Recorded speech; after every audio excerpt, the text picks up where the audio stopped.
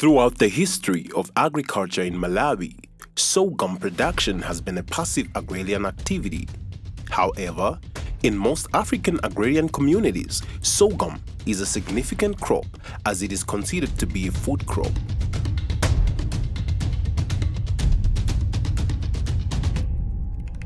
In this project, we would like to find means of improving productivity of sorghum in Malawi, which is low. Nationally, the estimates indicate that on a hectare, farmers currently are getting about 600 kilograms of sorghum grain. The yield potential of sorghum goes up to 8 tons per hectare. That's what we would like to do, raise the productivity of sorghum from 0.6 of a ton to some decent levels, maybe going above 3 tons per hectare. That would be quite an achievement.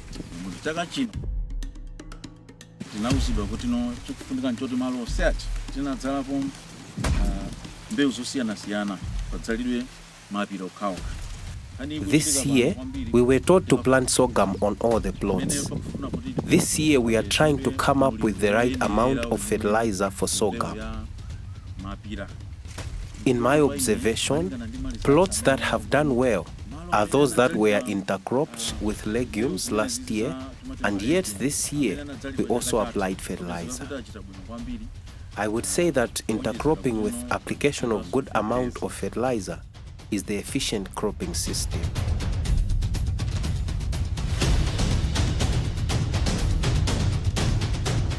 As a drought-tolerant and early-maturing crop, sorghum stands out to be the most reliable crop for food security in the face of global climate change. Again, its nutrient value has not been fully discovered by most farmers in agrarian communities across landlocked countries, including Malawi. The productivity of sorghum has been low as compared to other crops, regardless of its potential to stand out as both a subsistence and commercial crop. As an annual crop, sorghum has been considered as a side crop characterized with low yield, regardless of its potentials to produce better yield, even in drought-prone areas in the country.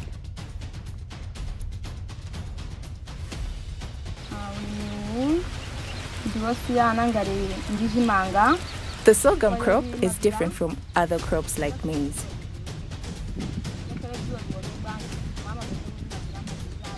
Sorghum can thrive in sunny weather as compared to maize.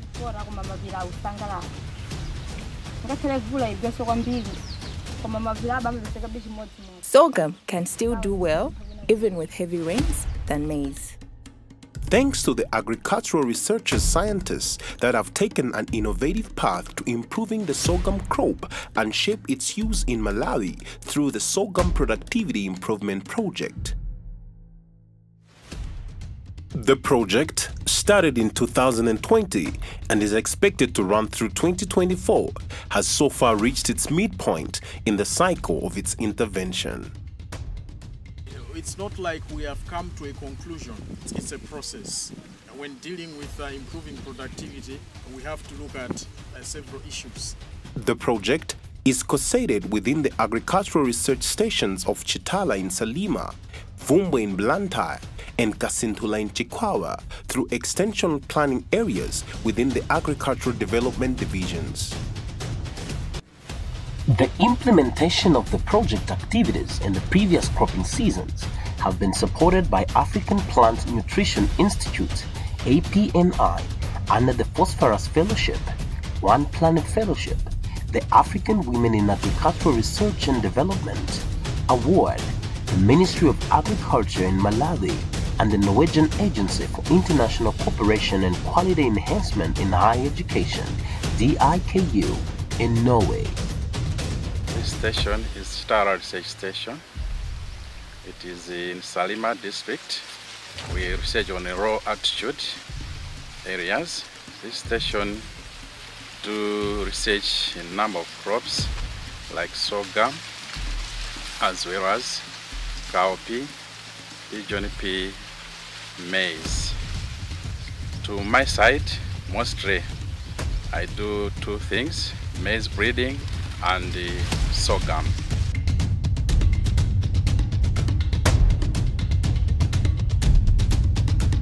We have started this project in 2020. This is the second phase of the project. So last year, 2020 to 2021, phase one was done pure stand, but we applied fertilizer, and the second one we applied fertilizer with manure, and the other product was just pigeon peas and sorghum intercropping, and we intercropped with the cow peas and sorghum, and there is a pure stand for cow peas as well. That one for cow peas was meant to be incorporated the next season.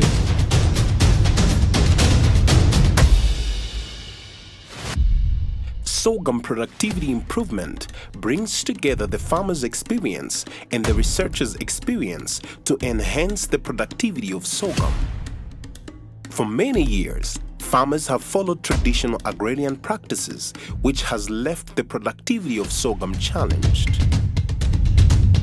By far, the project is set to establish a number of cropping systems that are crucial in sorghum farming.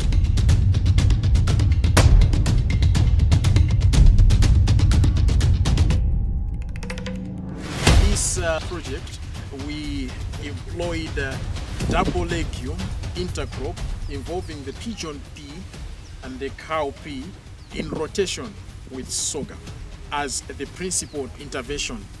In the first season, we started with an intercrop system involving the pigeon pea and the cow pea. We had other monocultures of these legumes, as well as a monoculture of the sorghum, so that we have a comparative basis as we get along.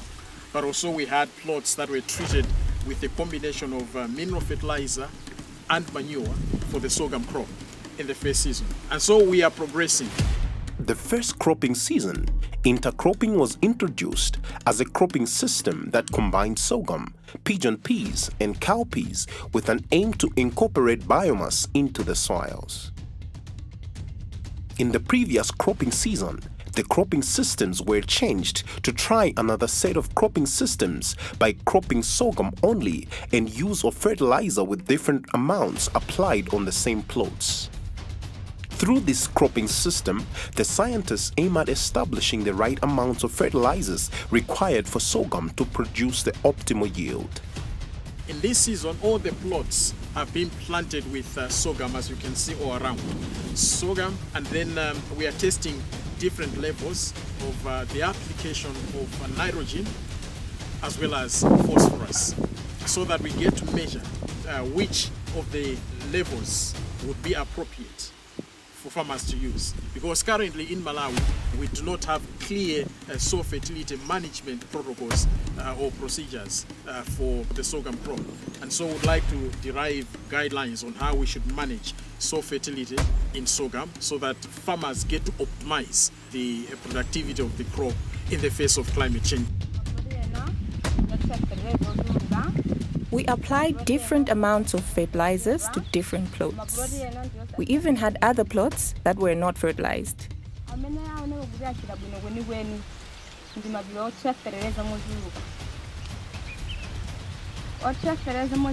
There is a difference in the yield. The plots with good amounts of fertilizer have produced higher yield compared to those that had minimal amounts, whereas those plots with no fertilizer have produced poorly.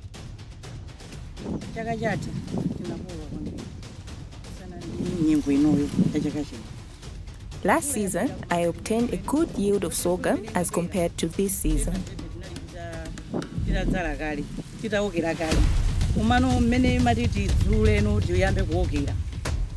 The challenge was that the rain stopped soon after planting, and this affected the sorghum performance.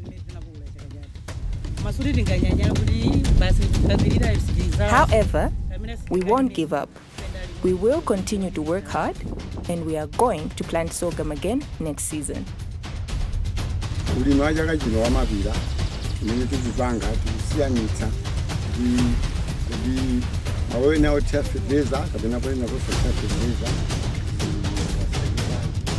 This growing season of sorghum We differentiated plots that were applied with fertilizer and some that were not.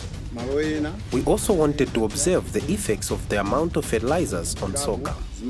We have seen that plots with fertilizers and good amounts have done better than those that had less amounts or no fertilizers applied, as is visibly indicated from the field tags. We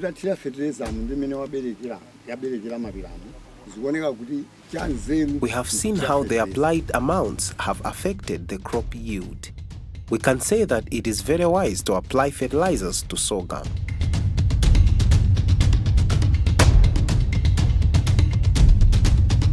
The Sorghum project is designed to build a resilient farmer community and enhance the capacity to produce sorghum as a pathway to adapt to climate change and its impact. Sorghum is climate smart because it's able to adapt to different stresses, whether they be a lot of rain, whether there be a scarcity of rain. Sorghum is able to adapt and then produce.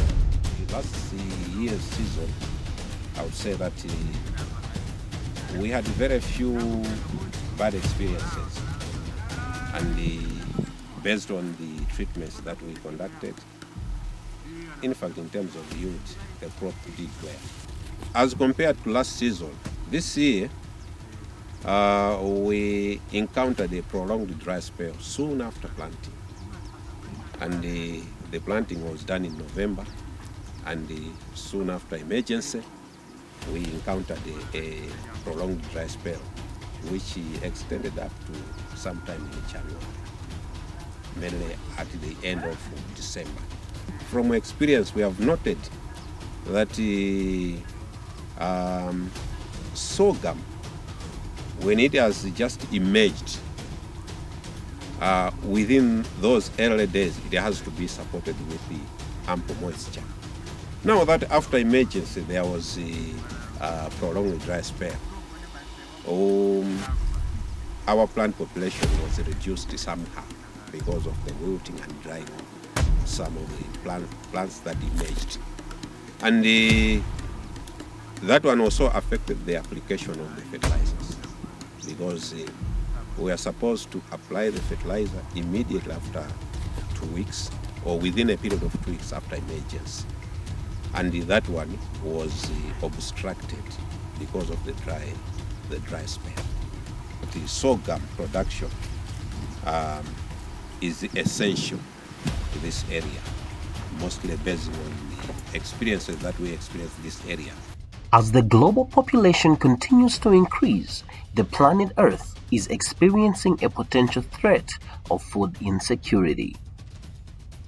Nonetheless, our question is, how well is the agrarian community prepared to meet the future?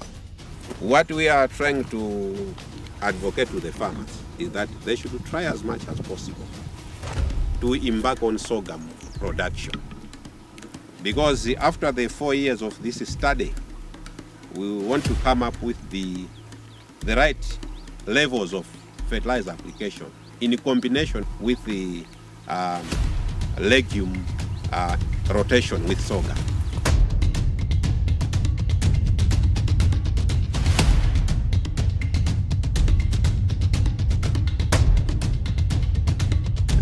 And for us to come to a point whereby we are certain that, look, this is what we would recommend that farmers should do in order to achieve, optimal yield of sorghum, would require 2 more cropping seasons.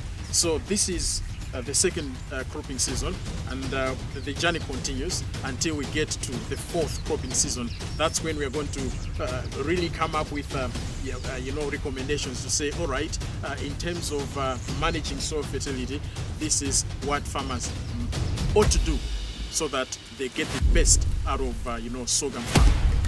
The Sorghum project is not only a capacity building project, it is also an innovative approach to climate change using a variety of cropping systems, patterns and combinations for best results. In its trial phase, the project is engaging lead and baby farmers to embrace the innovative knowledge that would be shared to the rest of the agrarian community.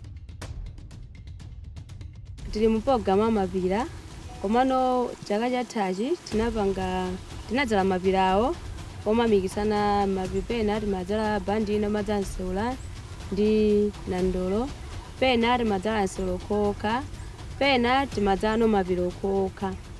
The previous cropping season, we practiced intercropping, where we intercropped sorghum, pigeon peas, as well as cowpeas. This cropping season, we have planted sorghum on a pure stand, and we applied different fertilizer with different amounts, with an aim to see required amount of fertilizer for optimum yield. Unabaza kuti mvula yomwe imene tinadzalirayo kunabwera ng'amba okuti mapira ena amataka matuluka ena kumapserera tinato nkumakha ngati kuti. Unfortunately, rain stopped when we had just planted, and this affected our sorghum. Ndineyo ndi banja langa takhudzika kwambiri chifukwa chakuti chilala chimenechi sitinachite bwino. This has affected my family because when we harvest sorghum, we are assured of food security. However, this season, we are worried. Because of the drought, maize did not perform well, and the yield was very poor compared to sorghum. For the time being, we, as sorghum farmers, have food. We will not stop sorghum farming because this is the crop that thrives in different climate conditions.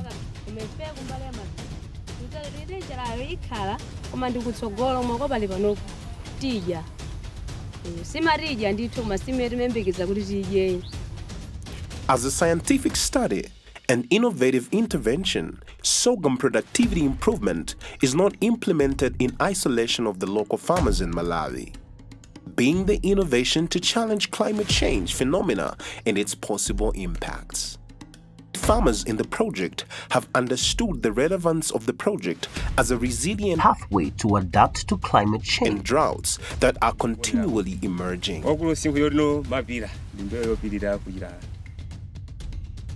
The project is helping farmers understand the best and complex cropping systems in a more simplistic manner than it would have been if such innovative green practices had not been introduced. In Malawi, the majority of farmers rely on rain-fed production. Inadequate innovative means of production have greatly challenged their means of survival. However, on the other side of the coin, farmers are challenged with other unprecedented events such as rival parasitic plants that destroy their yield as well as wild birds. The sorghum grain at its maturity stage becomes attractive to wild birds, and this results in yield damage. Possibly, this is a situation manageable by farmers. Farmers got their sorghum to protect it from wild birds. Additionally, farmers use various techniques to free away the birds.